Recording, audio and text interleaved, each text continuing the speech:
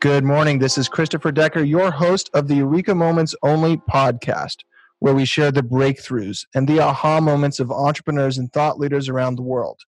Please welcome our guest, Nick Reed, an Oscar-winning documentary film producer, digital transformation expert, creator of the most shared and engaging content in the world. He's worked for Pepsi, AT&T, the Global Olympics, Hyundai, Pizza Hut, and many high-level influencers like Cristiano Ronaldo. Thank you, Nick, for coming on the show today. You're very welcome. Great to catch up with you again. Tell us more about yourself. What's your story? Well, what I hope people might be interested in on this podcast is that I now live in the world of digital.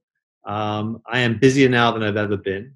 And basically, what I do is I create relationships for brands. So what I do is I basically go out, find you people that are interested in what you're doing, tell them why they should be interested in what you're doing, and then basically put the two together. So basically, I'm a relationship counselor for brands and consumers. And of course, my medium is pretty much every social platform that you've heard of that is mass. Basically, I help messaging and connecting the dots to people. I got into this through a bunch of different things. So when I was young, I was a pilot in the Navy, flying airplanes and helicopters a little bit. Then I got into the kind of the direct marketing business when you guys won't remember, but these little apples that used to sit on your desk, and it was the beginning of direct marketing. And within a year and a half, that company was the runner-up Best New Business of the Year. And then I found myself getting into public relations and advertising on a bigger scale. And then basically on my 28th birthday, I decided when I was 17, 18, that one day I wanted to live in Australia or California, that I wanted to basically take my life seriously. So I moved to LA on my 28th birthday. And within 2 years of being in America, I was cast by Steven Spielberg to play Robin Williams' father. I worked with Francis Ford Coppola and Gary Oldman on the movie Dracula with Keanu Reeves and Winona Ryder. And the other crazy thing was I got cast by Adidas to be a leg model.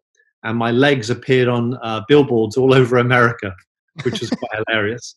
But that found me in the film business. And I didn't really respond to being an actor because I'm not very good at sitting there and waiting for things to happen. I like to make things happen. And I realized that movies, just like advertising, was very conceptual. And my great kind of insight at that time was I just didn't understand why people weren't doing franchises. Because in advertising, if you have Kellogg's and people love Kellogg's, you do different sizes. You do it with strawberry flakes. You do travel family sizes. You make the most of something that you love. But in movies, very, very few franchises. There was James Bond, and I think it was the Lethal Weapon, but very few franchises. So I basically decided that I was going to specialize in franchise films because it's so hard to get a movie made. Why wouldn't you make more of them? So I've been involved in movies from Born Identity, Bridget Jones' Diary, Austin Powers, Meet the Parents, Resident Evil, Underworld. So as you can see, probably half my business was franchise pictures, which basically meant that my clients went to work regularly. Their salaries doubled regularly.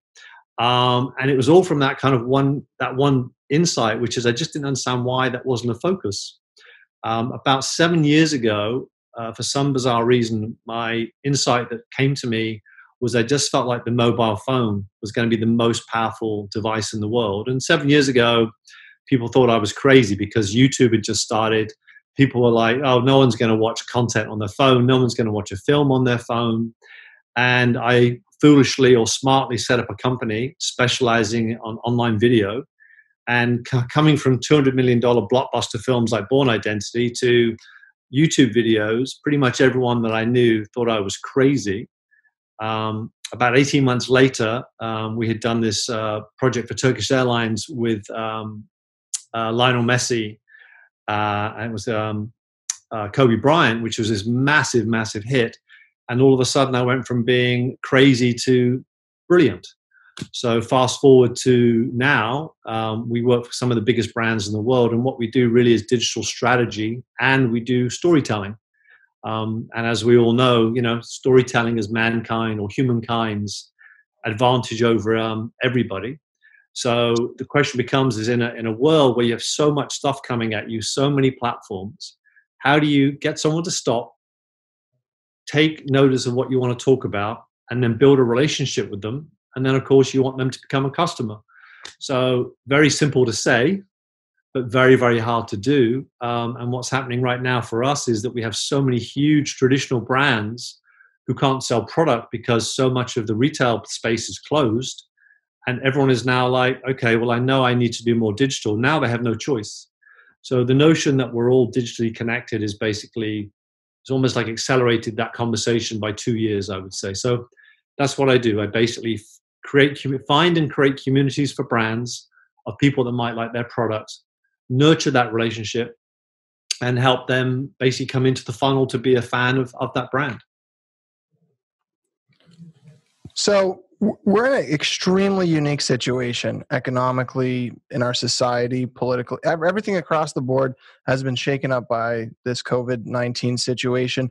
How are we supposed to build a business and drive business? Now, you've been touching on this a little bit with digital, but what's working right now? Well, so the question that I always ask everybody is, why do I care? So if you're selling a car, if you're selling me clothing, whatever it is you're selling, the question becomes, why do I care? And if you can tell me why I should care, and you do a good job, now you've kind of created a conversation. So to me, what this does is really make you go very introspective and ask yourself, the product or the service that I'm offering, why does anybody care? And of course, sometimes you can come to that quite quickly. Other times it's quite difficult.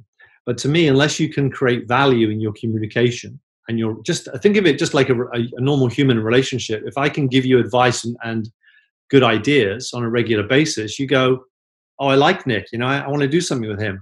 It's exactly the same in communication. The kind of the days of advertising where brands are shouting at you through a megaphone saying, we're great, buy our product, is obviously, going down rapidly. There's still a place for advertising, but I think much more you need to care about your customers. And also, audience segmentation is such now that there are certain customers that will like one thing, like women will like a certain type of brand or certain color, and men would like something else. So sending men the same conversation that I would have with women is kind of a waste. So what social allows you to do is have very specific conversations with very specific groups. But the question comes back to, what is it that I have that is of value to you, right? And how do I tell you that without selling it to you? How do I understand what you're going through? How do I understand your issues? And how do I then say, hey, this might help you? But unless you can find out what it is that you stand for and what your value is, it becomes very difficult. So your messaging is more tailored to the person and what they're more receptive to versus that single megaphone to a large group of people. Now, how do you start to craft the right message for the right person? Well, so there are a lot of things that are common to all of us, regardless of culture, regardless of age. So sports is one of them, for example, right? There are sports fans from the age of 7 to 77, and they are thematically interested in sports. So you've got this one mass group there. Okay, so that's actually not to do with demographics, that's around interests. If you think about all the self-help stuff going on, diets, Tony Robbins, coaching, there are a lot of thematics that we all want to be better about ourselves. So you start off with, are there some macro themes that we can use? Or there are some micro themes. So if you go into sports, for example, are you a sports fan? Me, esports, so video games. So let's say your age group and people with your interests are my audience, right? So you are the customers we want to try and connect to. Mm-hmm. Well, we'll go, well, everyone loves esports. So now what we have to do is go, okay, well, if I want to stop you in the street and I don't know who you are, if I stopped you in the street and said, hey, Christopher, do you want to buy a t-shirt? You would go, leave me alone, or you'd keep walking, right? Mm-hmm. If I'm like, hey, man, do you like esports? You'd go, what? I say, yeah, do you love esports? You've got that look about you. And you go, yeah, I do. Now I can have a conversation with you about esports. And the fact that I was a stranger 20 seconds ago has just left your mind. because we're now conversing about something that we both have an interest in, right? Same tribe, right? Right. So what I'm saying is, hey, I have your same interests. I have your same values. And now I'm purely talking to you about something you're interested in, right? I'm not going to come out and sell you the shirt. And at the end of our conversation, I'm going, Christopher, that was incredible, Matt. I got to run. But hey, can we get together, have coffee? We get together a week later, we talk about esports. And at the end of it, I'm like, dude, you know what? I got the perfect shirt for you to wear when you're gaming. You go, well, let me see it. So it's about finding that relationship and how you treat it. And I think for me, in most forms of advertising or marketing, people rush in and try and sell you something without really saying, hey, Christopher, how's your day going? There's not that kind of common civility. And I think that's where a lot of people go wrong on digital, which is they just rush in with the offer and they don't know whether you're the right person. They even haven't said hello to you, and they haven't found a common interest. So if you want to build a community, right, and now I'm just going to say we're in the shirt business, right? Well, if I can build a community of gamers, people that love football, now I've got these people that I'm sharing information with about something we care about. And out of that passion comes the fact that I have these incredible shirts. And the reason I'm making the shirt is because I'm passionate about the subject, right? And I speak the same language. So it's kind of, I think to me, it's differentiating someone who is trying to sell you something with someone who has a passion and a value for what they do. I don't know if that answers the question. You're tapping into the passion and the value and the common sensibilities. And do you agree that that's kind of tapping into empathy a little bit, really seeing people where they are? Well, I think that there's a bunch of emotions, right? So for us, when we make content, so basically what we do is we develop a strategy. And then when you have a strategy that you agree on, then you've got to go, okay, well, that's great. Now, how do I stop people? So we're famous for, quote unquote, making hero videos that have got, 100 million views. But what we really care about is the engagement, right? So the engagement numbers of our work is kind of 10 to 50 times the average video. Because for us, a view is kind of worthless to some extent. What really matters is who actually stops and makes a comment, who shares it, right?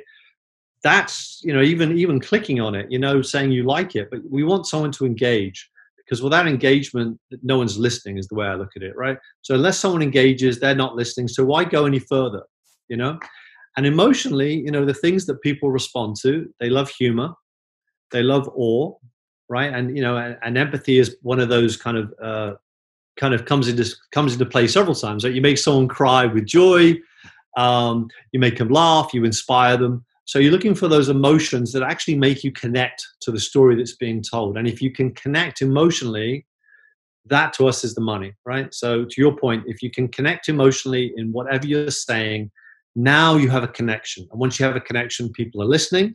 Now, if you don't abuse that connection and you explain why you have something of value, now to me, you have a chance to build a community.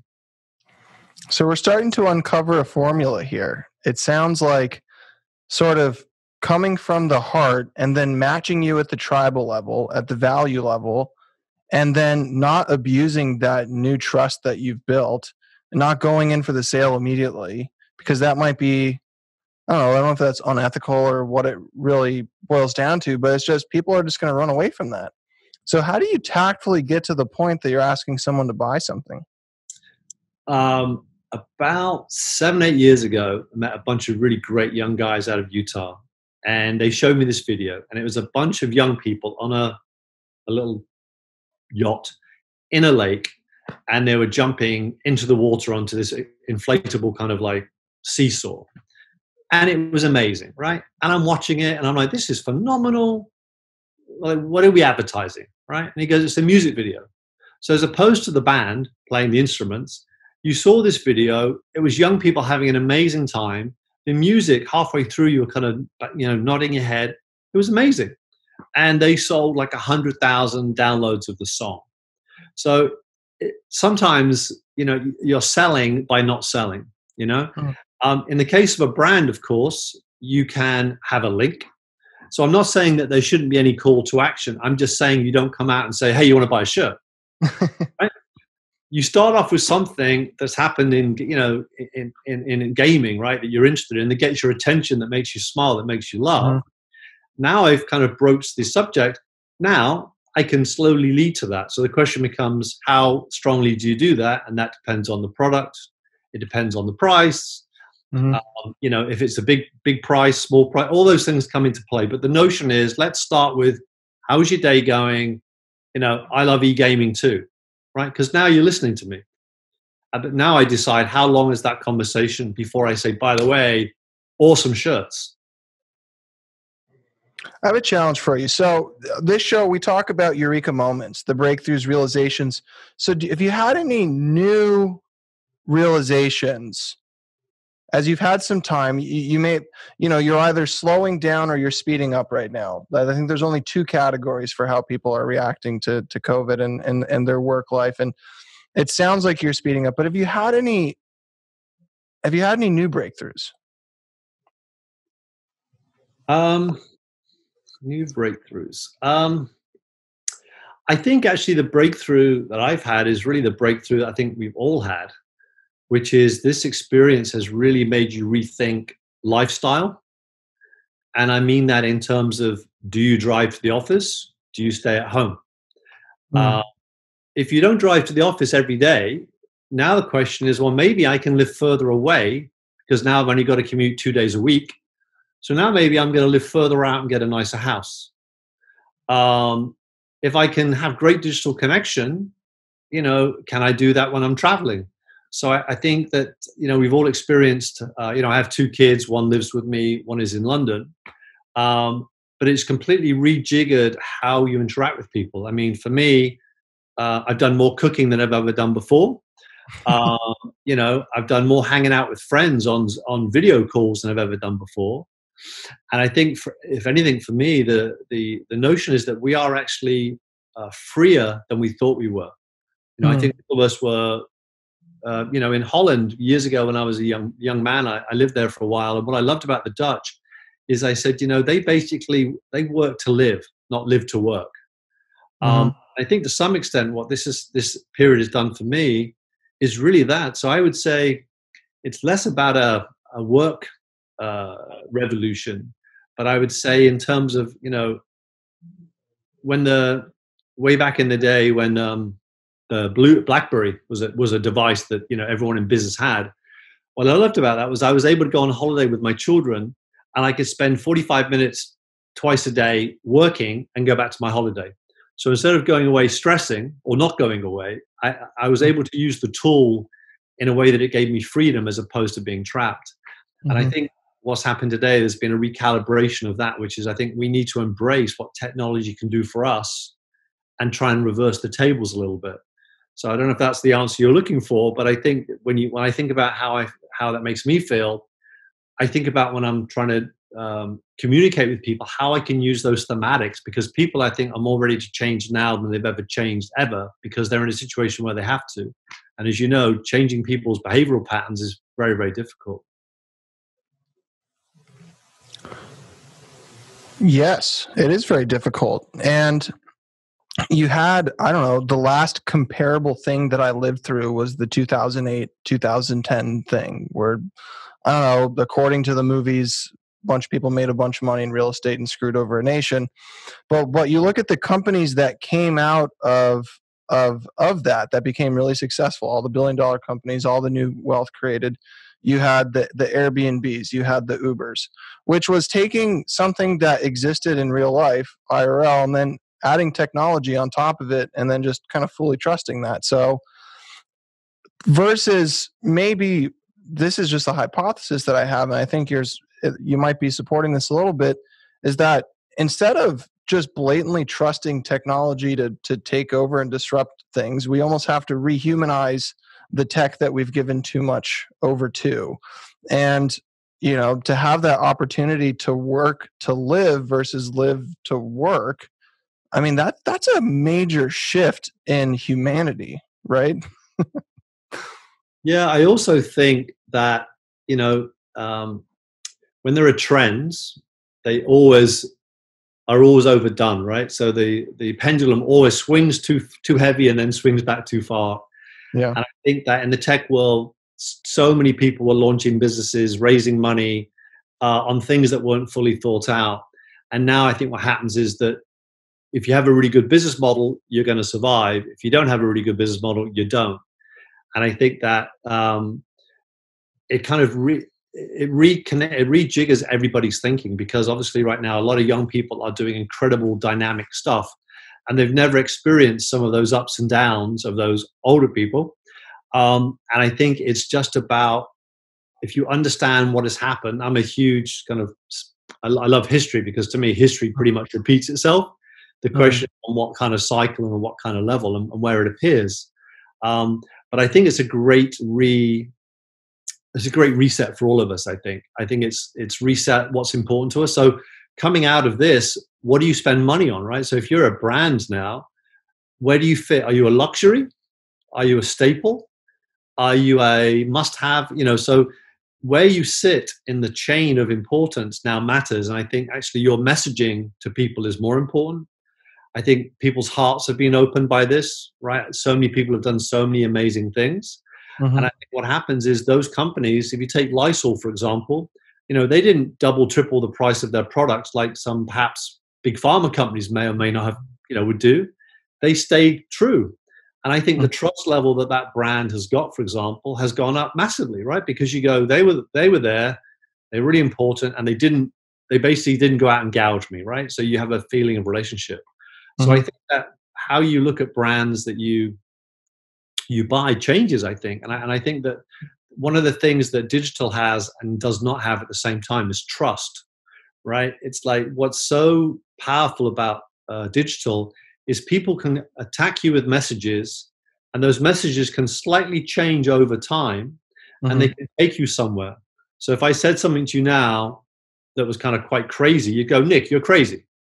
But if over the next 6 months I delivered messages to you, kind of just pointing you in the direction of where I want to be crazy about, and I just nudge you a little bit every week, in 6 months' time, when I tell you my crazy idea, you go, oh, that kind of makes sense.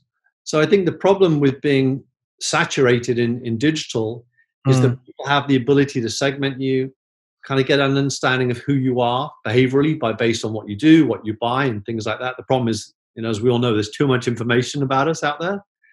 And it means if you're really, really smart, right, you can create rifts.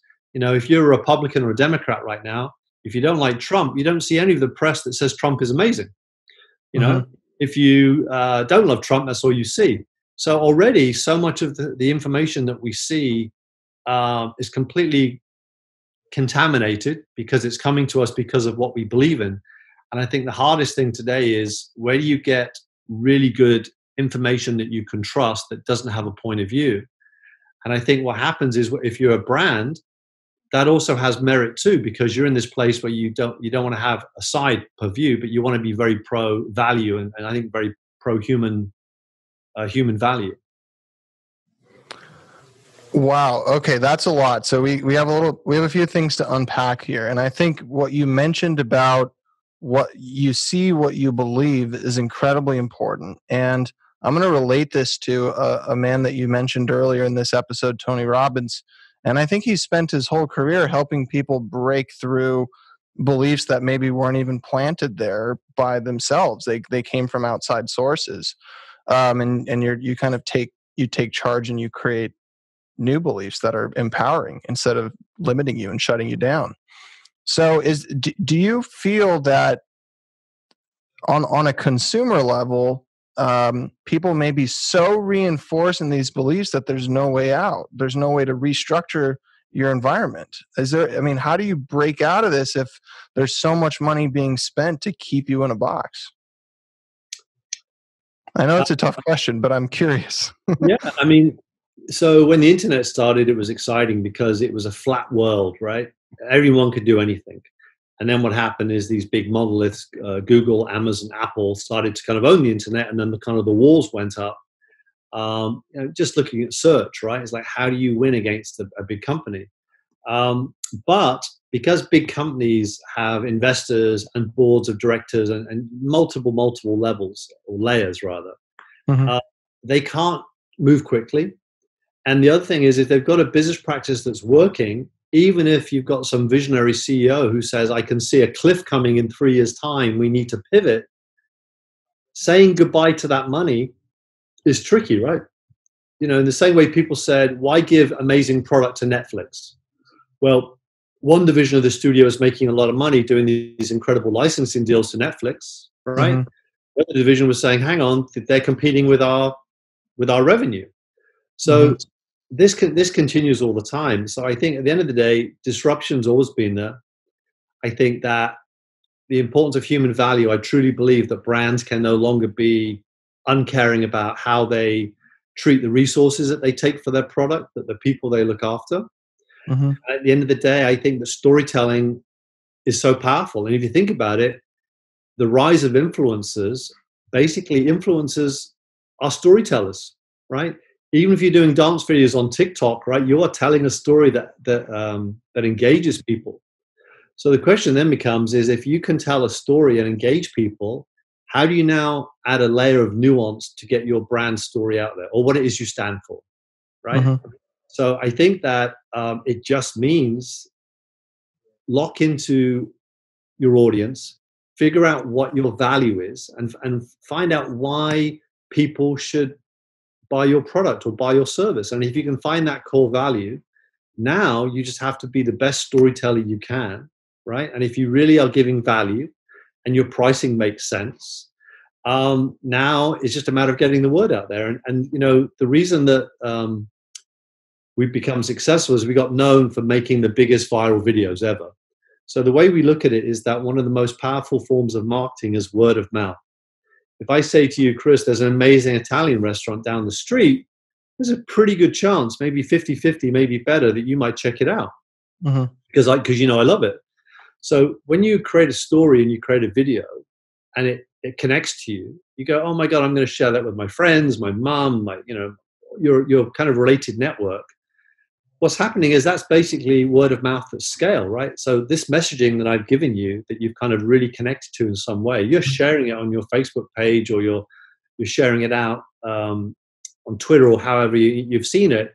You basically have become the brand ambassador for my product, for my service.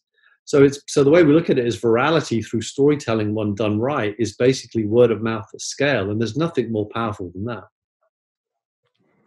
So I guess the question I have to ask, and then I have another question I want to ask you to sort of bring this all together.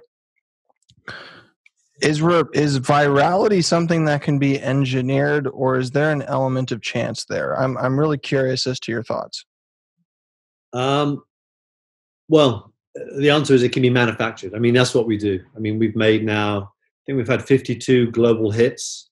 There's a lot of work goes into it. I mean, listening, getting information and listening to your audience, what they do, what they care about, what they watch.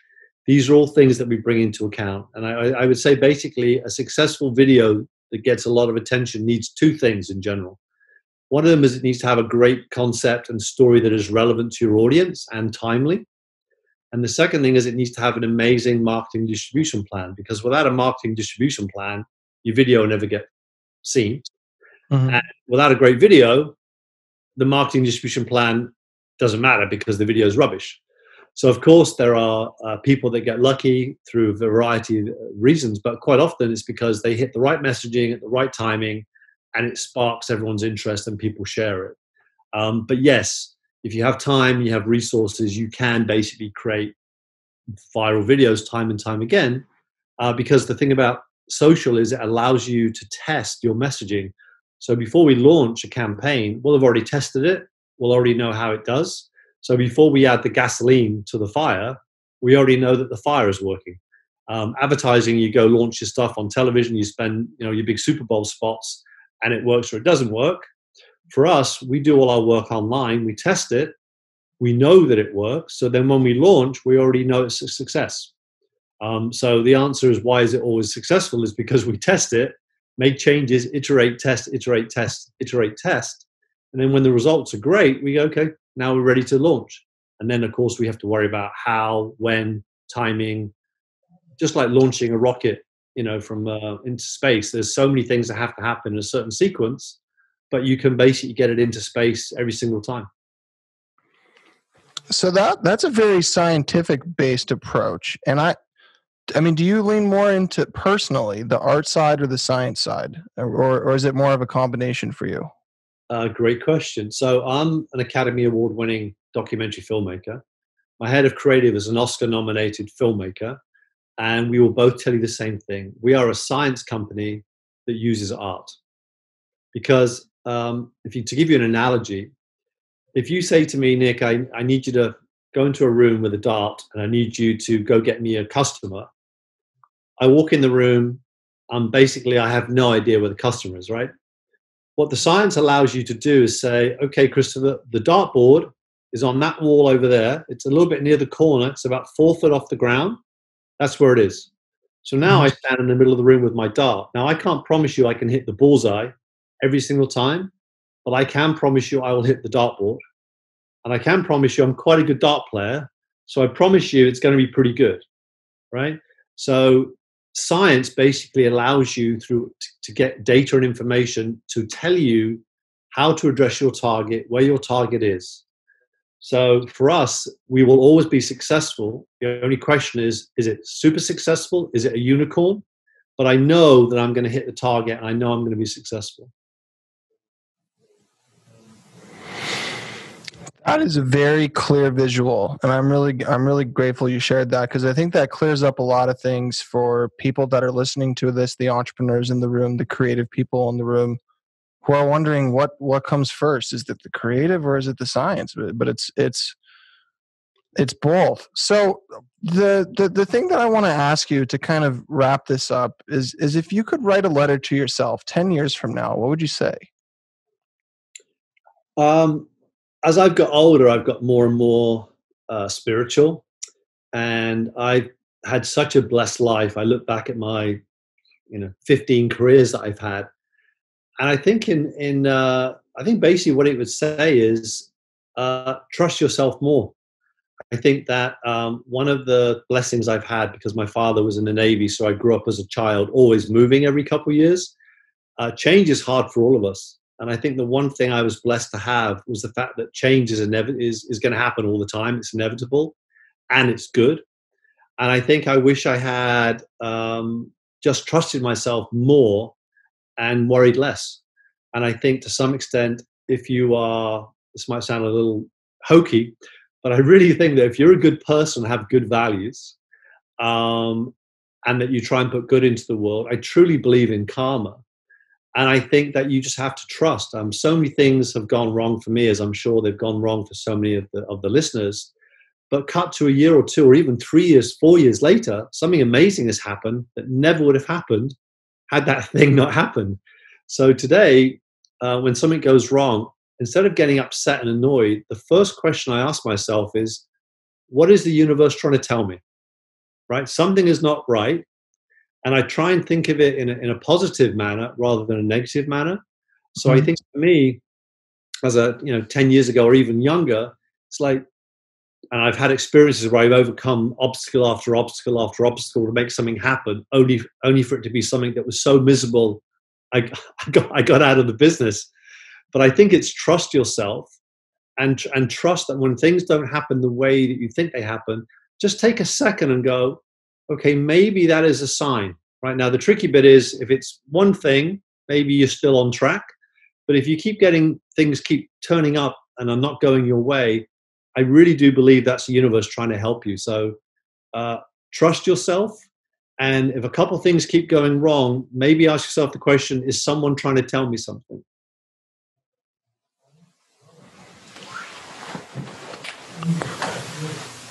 Wow. Thank you, Nick. What an amazing way to wrap up this episode. For those of you listening, I've been on this Zoom call with Nick, and he has this virtual background standing next to Elon. Those of you who are watching have been asking the same question I'm asking. What's going on there? I just had a mutual friend. We went out to dinner. He is like everyone knows, he is one of the most fascinating, open people I've ever met. And I think that one of the things that I think is so fantastic um, about his philosophy is that he will listen to absolutely anybody about anything. And I think Mhm. one of the things we've tried very hard at my company, Shareability, to do is that when we have projects, everybody is invited into the room because a 14-year-old, a 20-year-old, someone from a different country, like an amazing idea is an amazing idea. And I think that openness to change and just being open to good ideas from wherever they come is key. And I just think that he, for me, is someone who is really pushing forward. I mean, you can argue about everything about, I mean, no one agrees with everybody all the time. And some people can say he's a bit crazy or he's a genius. But I think that anyone that puts himself in the way of massive change, like going up against huge, NASA and rocket projects and military contracts, car companies, someone who believes in actually trying to move the whole planet forward is unbelievable. And I think that to me, he gets so many passes for that thing. And I think in a world where everyone is just scared and fearful, um, standing up and making change is such an incredible thing. So I'm a huge fan. And again, I think my last comment would be open to everybody. When you have an idea, pitch it to your kids, pitch it to your friends. I mean, pitch it to people you don't know. Because at the end of the day, if you pitch 10 people your idea and they all look at you like you're crazy, well, maybe it's not a good idea. I think, and if they all come back and say, hey, that's kind of cool. I mean, I wouldn't buy it, but it's kind of cool. Maybe you've Mhm. got something. So I would say if you believe in what you're doing and you think you're doing something great, go tell people. And if these are strangers, hopefully when we get back to normal in Starbucks in the line when you're waiting, just say, hey, would you buy a t-shirt for $25 if it had this thing on it? It goes, oh man, that seems like, just listen to people. And I think that openness is what can get everybody a long way. So if we wanted to listen to you, we wanted to follow your journey, social, wherever, where do we go? How do we find your work? What do we do? If you go to shareability.com, you'll see some of our videos that have, basically broken records. We've created the most shared videos in the world now for the last 7 years. But think about it like this: even though when you see something successful, like the Nike Just Do It, or the work that we do with Cristiano Ronaldo or AT&T, you go, well, that's amazing, but it's like an iceberg. What you're seeing is the tip of the iceberg, but underneath the water, there's a lot of science, there's a lot of testing, there's a lot of things that make it that, And in Hollywood, coming out of Hollywood, so many people joke, someone becomes a movie star, oh, they're an overnight sensation. Well, it's taken them 20 years to become an overnight sensation. And I think when you look at stuff and you go, wow, I love that, it's successful, ask yourself why. It's because something in that work connects to you, right? You connect to it for some reason. That's what makes that work great. So I come back to the beginning of our conversation, which is, what is it that you do that gives value, and why do I care? Man, thank you so much, Nick Reed, for becoming, opening us up to your world, for joining the Eureka Moments Only podcast family, and for dropping a lot of amazing wisdom and knowledge today. What does the shirt say? Death is inevitable, but, Oh, man. but you can live a life you're proud of.